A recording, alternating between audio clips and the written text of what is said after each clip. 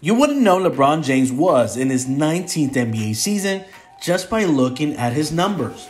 He is averaging 29 points per game, and he's doing it with an effective field goal percentage at 58%, his highest total as an LA Laker. He is averaging more steals than he has since he left the Heat and more blocks than he has since his first stint in Cleveland as a rookie.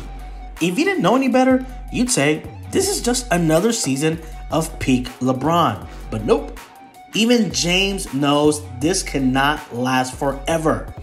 He is currently 37 years old and still has the dream of playing with, or at least in the same NBA game as his 17-year-old son, Bronny. And that means making it into the 2024-2025 season, during which Pops would turn 40. James is under contract through the 2022-2023 season, so there's no question that James will join Kareem Abdul-Jabbar, Kobe Bryant, and Jamal Crawford as the lone NBA players to log at least 20 seasons in the NBA. Given that trajectory, I think LeBron will ensure that his final season coincides with Bronny's rookie season in the NBA, presumably in the 2024-2025 season. And by that point, LeBron might not be the same dominant player he once was, but I think he'd be willing to accept a relegated role and a relative pay cut so that he could play on his son's team. That would be any father's dream. So expect LeBron to keep his options open as a free agent until he knows which team drafts his son.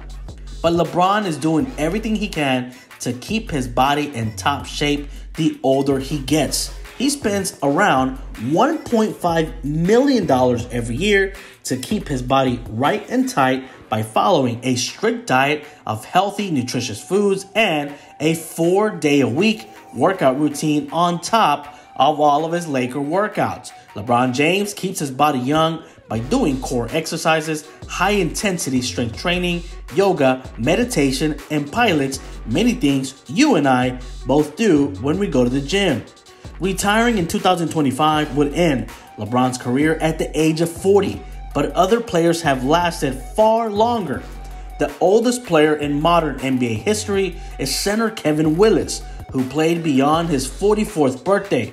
There's also the matter of the all-time games played record. Robert Parrish, who played until he was 43, owns that record with 1,611 games played in the NBA. James has played in 1,333 NBA games and counting.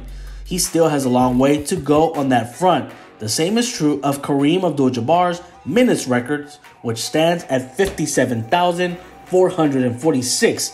James is just above 51,000 and still has several years of work to do if he plans to break that record. Regardless of what happens, LeBron James is doing everything he can to keep his body in tip-top shape in hopes of one day playing next to his son, Bronny James, in the NBA.